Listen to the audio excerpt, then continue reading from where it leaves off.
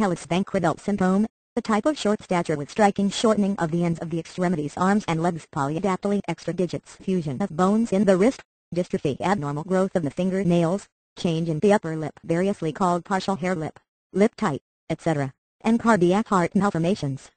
The teeth may already be erupted at birth, natal teeth, and fall out prematurely.